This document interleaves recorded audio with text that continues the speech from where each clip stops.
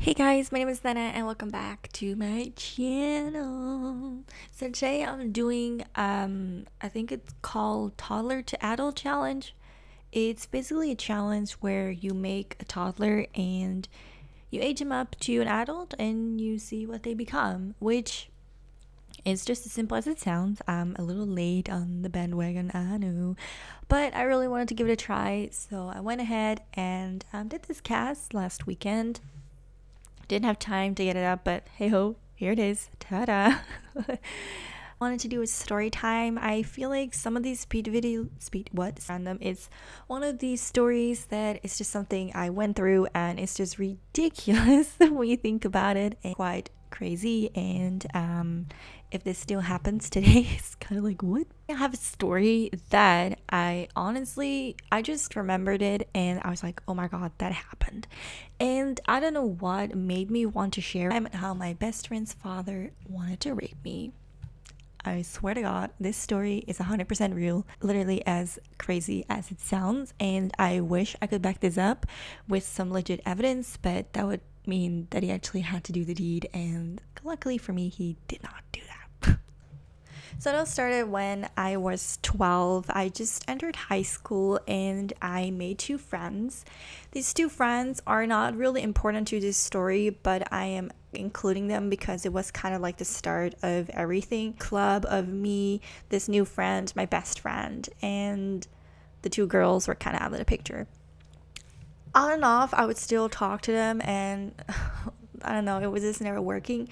But thanks to them, I met the girl with the frizzy hair, which I will call as Frizzy because that's the best name I can possibly give her. That's not a curse word. She came to our group in second year and she didn't really hang out with the two girls. She ended up hanging out with my best friend, me, and the new girl. So we were kind of like a tight group of four until the third year, which is when we went to our directions, and we all went the same one, which was kind of funny. We all went to the same direction, and my best friend and the other girl ended up being in a different class than the one that I had, and I ended up being in there with the frizzy girl, which, you know, at that time we were like, okay, it's fine. So during that time, I learned that there was another girl that frizzy hair really liked, and that was the short girl. I'll call her short because she was just really short. She was like 1 meter 40 something, and I was 165, so she was quite on the shorter end. And like, once again, that is the best name I can give her because all I really wish her is bad stuff. For a particular event where this frizzy girl took a diamond to school. She had a pencil with a diamond. One way or another, we started to like discuss on how we could take the diamond off, which, by the way, it was not a real diamond. Like, don't get me wrong, it's bad anyway, but she was claiming it to be a diamond, which it wasn't. If she just said like, oh, okay, you destroyed my pencil, I'll give you, like, you know, a new pencil, it'll be fine. But she clearly stated and claimed it was a diamond on a pencil. Okay. Together, me and the frizzy girl, like I said, I was very childlike, so I didn't see anything wrong with doing what I was doing. I was just very simple-minded. Oh, okay, I have a pencil, okay, let me try to take the diamond out because I want to see if it's real. We did this together. Bad choice, but however, after that, everything went wrong for the next years. So she claimed that I took the diamond out and I did it all by myself. Then the frizzy girl, the short girl, actually ended up telling everyone that I did it and that she had absolutely no part in that, and they were kind of shunning me out and talking about me. So that was really the only thing that I ever did to them, which I want to admit to something too because I'm not a saint, obviously. That was probably the only thing I would say, okay, maybe that wasn't very clever. Fine for a while until something else happened. I never completely know what happened, but one particular occasion where she made the class like rate me on a scale of 1 to 10, and she gave me a 4, which, okay. And then I turned around and I said, well, at least I'm still higher than you because you can't even make it past 1, right? That was like my defense, and then everyone's kind of laughing, and then they turned around and said, why are you laughing at your own jokes? And then ever since then, the class would kind of, you know, say to me, oh, well, you're not a saint, you look how you treat her, blah blah blah. while in fact I was standing up for myself, but nobody said anything about her behavior.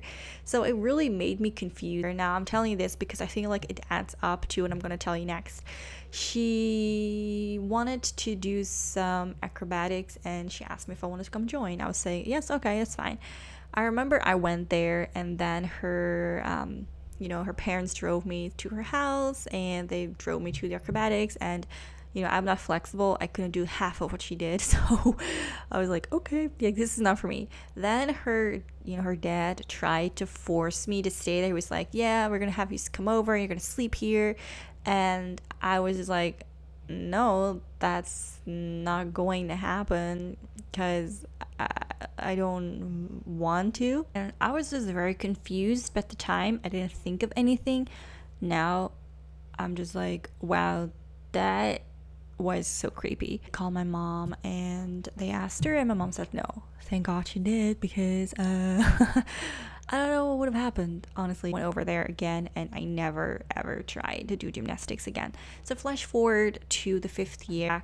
So they would call me, like, you're a whore, you're a slut, la la la la, you do this, you do that.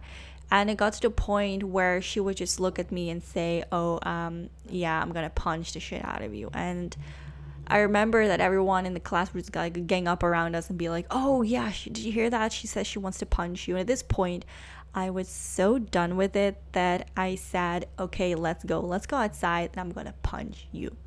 But it never happened because she didn't want to do it. And I really at that point wished she did, because I really wanted to corner her, and I never had a chance. And I would probably still like to corner her. I just got a feeling that she was just like really, really, really weird. That everything went from worse to worse to worse, and she kept calling me a whore. They would literally text me on the phone and be like, oh, you're such a whore, and text me, oh, slut, blah blah blah blah, every day. We had like this Dutch social media, so she would go on there and write me all these nasty things, send me emails, send me notes, blah blah blah, just in the hallway, call me a whore was pretty much like the most standard thing.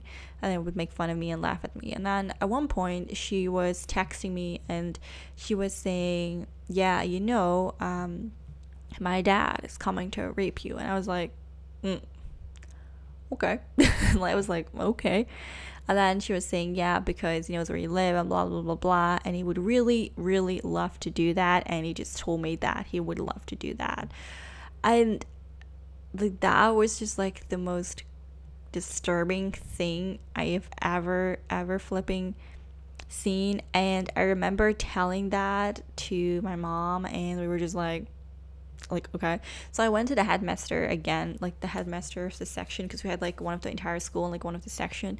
So I went to that one and I was like, look, she's saying to me that her dad is coming to rape me, and I don't know if it's real or not, but this is like a serious thing, like a serious threat. And I was hoping that because of that she would get into trouble for she was spreading lies, and her parents would be mad at her, right? Because that's like the kind of thing you would do, like, hey, I'm gonna be a snitch, you said your dad's gonna rape me, we're gonna call your dad and have you be expelled from school, right? So that never happened. How it all came together, but in the end it was confirmed that her dad really had said that, and that he saw no problem with that.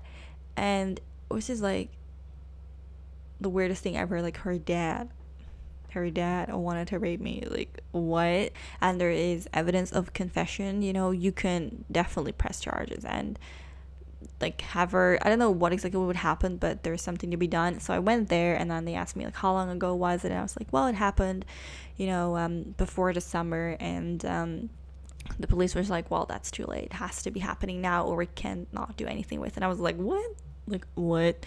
So you're telling me if a guy before the summer says to me, hey, and then after this summer I'm gonna rape you, just so you know, and after summer I report to the police, they would be like, well, it doesn't happen, and it was set before summer, so unless it happens today, we can help you. It was just so weird, right? So weird. And oh my god, like she would also say things like, oh, like I want to play with myself, and my dad's gonna do this to you, my dad's gonna do that to you. And I swear to you, if I still have these screenshots, I will like insert them here, because oh my god, like it was just the Anyway, I want to thank you guys so much for watching this very short and honestly a boring video. And I will see you guys in the next video. Bye.